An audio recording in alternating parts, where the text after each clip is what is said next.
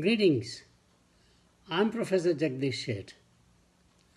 My hearty congratulations and best wishes to Ketan and Santosh for establishing a Future Skills Institute in order to train more than 10 million people from the underrepresented and underserved communities in India.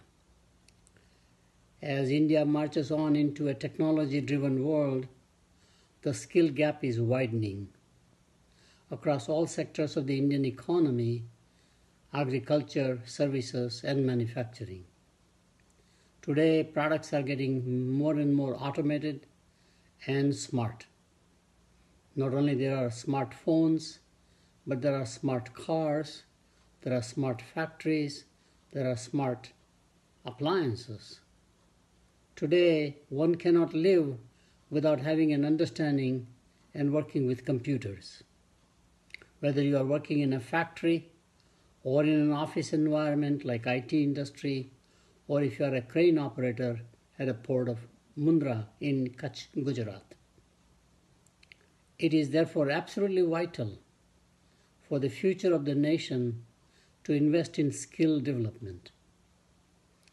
Nice thing about skill development is that it enhances not only wages of the person, the worker, but also actually it enhances the self-image and self-confidence.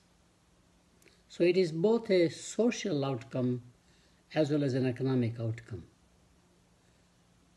If you take a grain of wheat and make it into a loaf of bread, the value add is only about 3 times. It's an agricultural commodity. If you take a rough diamond, polish it, a good diamond cutter will enhance the value of the rough diamond into a finished diamond by about 15 to 20 times. But if you take a human being, mentor, educate, provide skills, the value add is infinite. India is blessed not only with natural resources, agricultural resources, coastal resources, but also with people. In fact, India's strength lies with its people, and it is the purpose of every institution to unlock the potential of its people, whether you are an academic institution or a government institution.